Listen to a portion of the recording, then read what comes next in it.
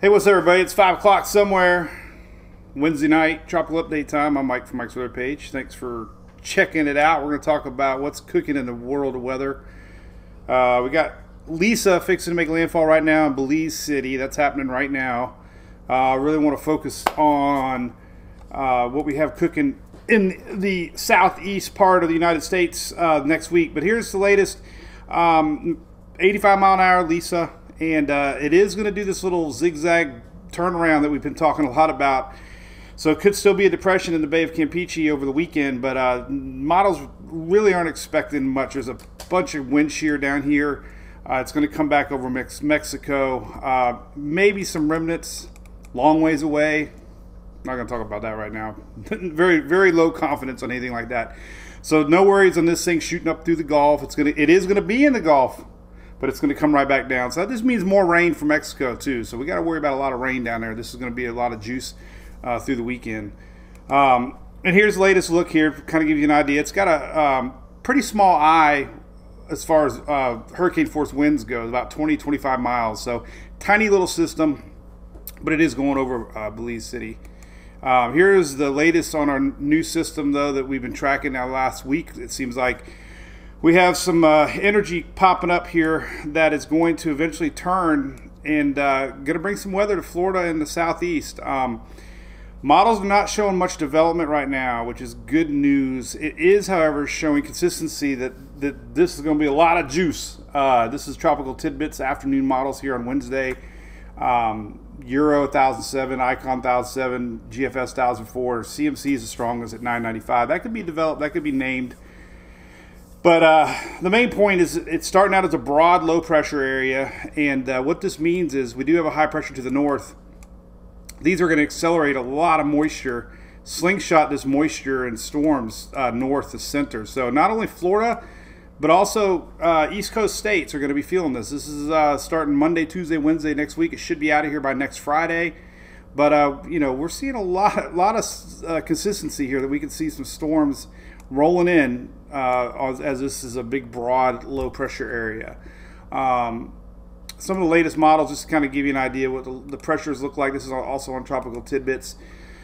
You can just see generally low pressures, very broad, very almost subtropical in nature. Nothing's showing up too organized. The Euro keeping it kind of weak as it kind of goes towards the southeast, including Florida. We got a high pressure to the north that's been steering this thing towards Florida, and that's kind of what we got. Like I said, the CMC is the most aggressive, showing actual possible development. This would be next Wednesday, Thursday. So one of the biggest things that might be a sneaky little problem with this guy is that we're going to have persistent winds. This is Sunday. These little arrows here are wind directions coming in off of the Atlantic. But as we can see, as this low develops, we're going to have persistent east winds coming in towards the Florida coast. And they're still dealing with aftermath of Ian. They lost a lot of beach erosion. There's some condominiums and some businesses still shut down because of this erosion on the east coast of Florida. So not good for Florida here. We're going to have a lot of this wind pounding in the east side of the state. We're going to have some of these winds all the way up into Virginia, North Carolina, South Carolina, Georgia.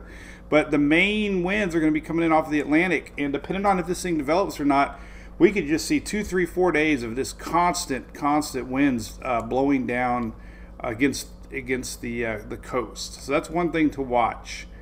These are pretty strong little winds too. These are gusts, but 57 mile an hour wind gusts. So this could be the bigger story. This could also bring in some flooding because we're going to have higher king tides. The moon cycles more tides this upcoming week.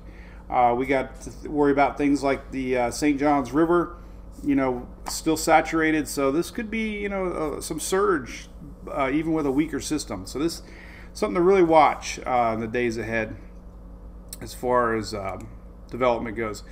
The latest ensembles here from the Euro are showing, a couple, not all the models, but we are seeing some models starting to show development possibility. Nothing too strong, but there are ensembles showing a named system. Not high confidence with the main operational run yet, but the ensembles are definitely teasing that idea.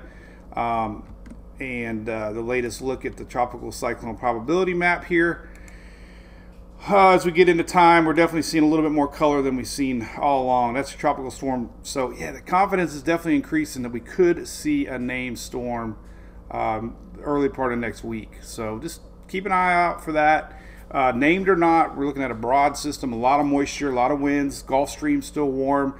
The Atlantic waters are still 80 plus, so definitely warm enough for something to try to develop. We don't have a lot of ocean heat content. That's the water below the surface, so that means likelihood of anything too severe at least would be minimal. But wind, rain, those are sometimes just as bad. So that's what's happening. It's still brewing. The models are slowly, teasing the idea it could be a little stronger, but we haven't seen it yet on the operational. But this one particular model I really like is showing a progression of tropical storm chances at least. So that'll do it. Appreciate you joining. Listen, if you love Mike's Weather Page and if you love our people and you're our kind of people, right here on the website, check it out. The MWP Cruise. It's our second annual. Ton of fun. It's next March. Read about it. We got a lot of perks, a lot of fun, a lot of stuff, even a party on Sundays, and then a bunch of free stuff. So check it out. We'd love to see you on the cruise. It's a lot of fun. It's cheap. We got some great prices, and no vaccines required now. So see you on board. I'll be back live tomorrow for the Daily Brew, Thursday, 9:19 Eastern. Cheers. Have a good night.